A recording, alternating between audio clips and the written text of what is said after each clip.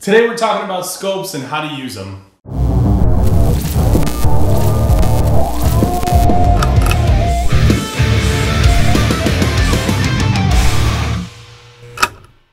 Alright, so welcome back to the channel. Hopefully you all had a great long weekend this weekend. Now this week we're talking all about scopes and how to use them inside of Resolve. They're an essential tool that can't be overlooked. And I think generally scopes tend to have a lot of misconceptions associated with them. For example, people think they're too difficult, or they can't understand what they're looking at, or why bother because they can just do it by eye. Well, we're going to cover all of that in this week's video, and I'll give you guys some tips and tricks on how to use them inside Resolve to get the most out of them, but this applies really to any video editing software you're using. Right before we jump in though, I just want to say welcome. Thank you for being here and watching, whether you're brand new to the channel or whether you've been here since the beginning. New videos go up on Mondays and Wednesdays talking all about filmmaking tutorials, product reviews, and so much more. So make sure, if you're not already, hit that subscribe button. It helps me out immensely.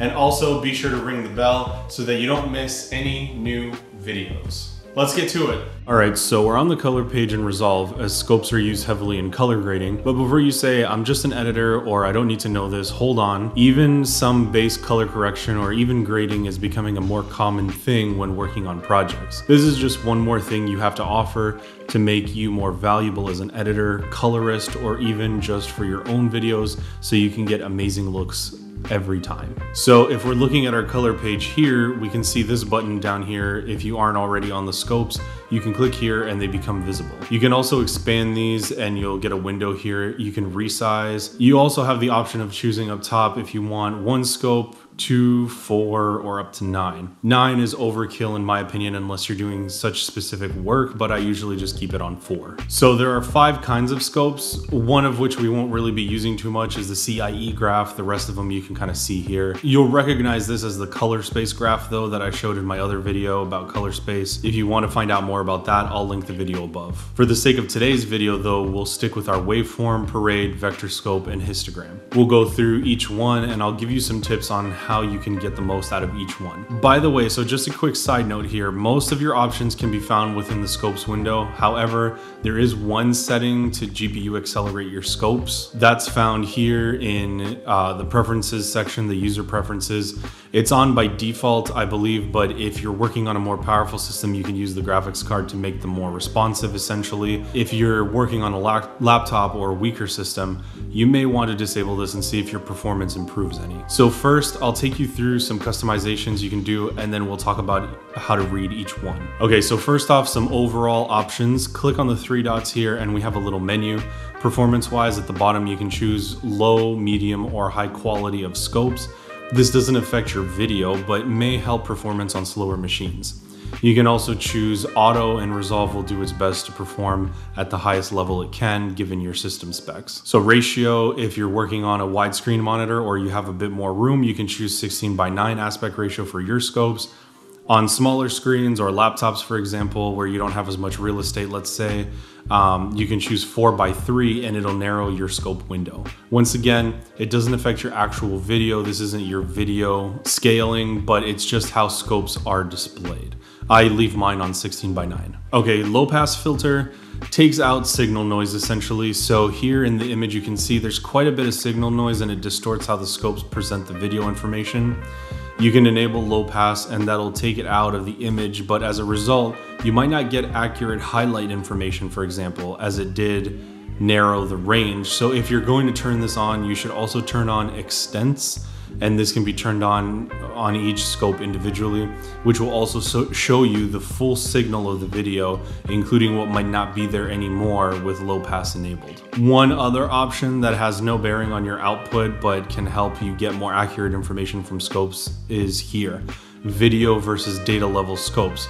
So data level is on by default and it's a little misleading, although technically it does show the same information. So for deliverables, blacks don't clip at 0 typically, they'll clip at 64, I believe. and whites at around 940.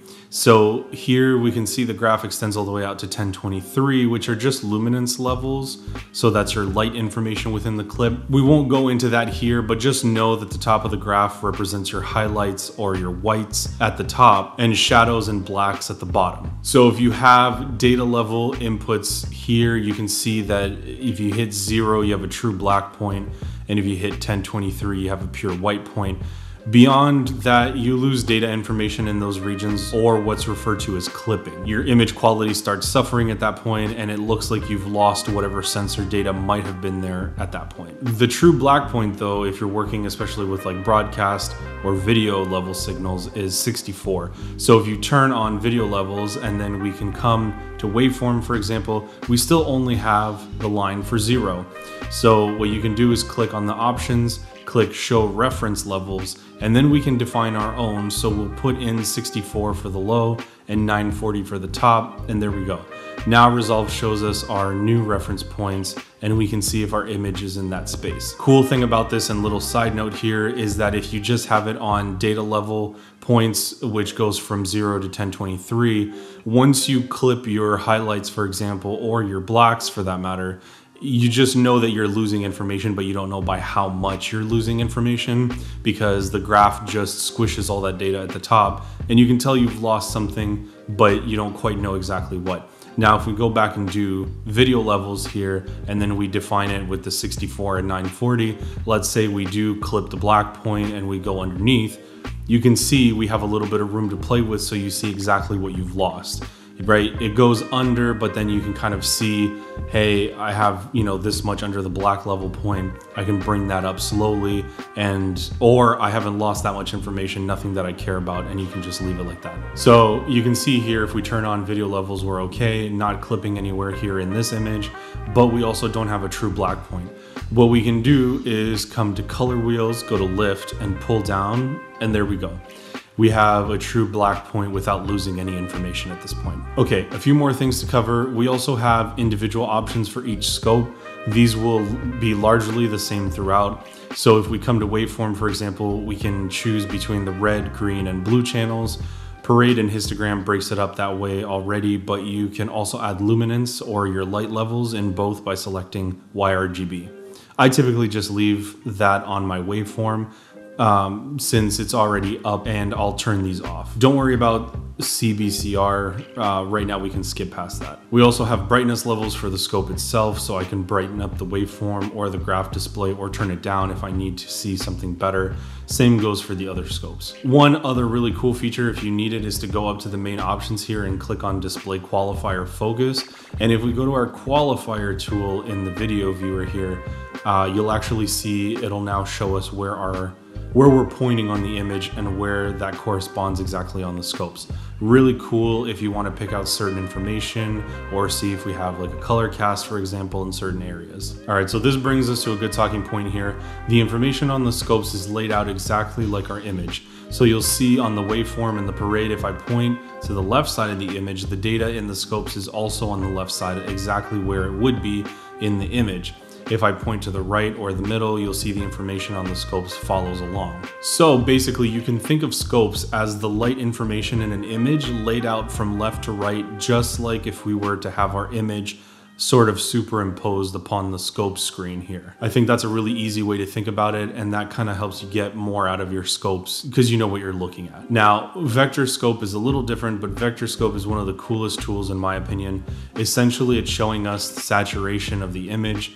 The exact middle is our white point, so if we had just one dot in the middle, that would be our white point. If I put a power window actually here, and let's move it up to our whitest point, you can actually see it's just a white dot in the middle. So here we have a pretty good white balance for our white point actually. But with vector scope, you can also pick out your lows, mids, and highlights as well. Since we have less information in the highs, for example, we can also drop down to the menu here and do 2x zoom, which will give us a better idea of what we're working with. Now, this doesn't affect your color grade, it's just how it's displaying the information for you in the scope. All right, one last thing here, we also have the skin tone line. This represents perfect skin tones. Now with skin, you either want to be directly on or slightly to the right of the line. You never really want to lean left because then you start going yellowish green, which is unpleasant for skin. Now, there are exceptions for that, especially if you're trying to really push an image or do something artistically, make a creative choice basically. But if you're trying to go for realism or color correction and kind of balance out your image, you really want to be on that skin tone line, or like I said, just leaning right of it, if anything. You can actually see if I put a power window here and just isolate the skin, we're actually already pretty close. If I actually take the hue here and go back and forth, you can actually see what's happening to the skin going from green to purple. You also have all of your colors arranged here at the 75% amplitude for reference. So if you're working in Rec 709, you never really want to go past these boxes, as that's the limit of saturation that's broadcast safe. The further out you go, the more saturated the color or image, but you really start breaking the image apart if we're going beyond these 75% reference markers. Last thing I'll touch on very briefly is CIE. You can see it shows us our Rec 709 color space. Currently, we're well within the limits of Rec 709. We can also add other reference spaces if we want. For example, we can compare Rec 709 to Rec 2020, which is essentially just HDR grading. But great if you're working in that kind of environment to kind of visualize where you are with your colors. All right, so that's it for this video. Hopefully you learned a lot about scopes. Now, they're very useful and I love using them because you can trust scopes no matter what monitor or reference you're looking at or you're working on, and it's always going to give you the most accurate information. Our eyes can deceive us, but scopes always tell the truth. So if you've learned anything or at least found the video entertaining and informative, don't forget to hit the subscribe button, leave a like on this video as well. Drop a comment down below, as I love hearing from you guys, and until next time, get out there and create something.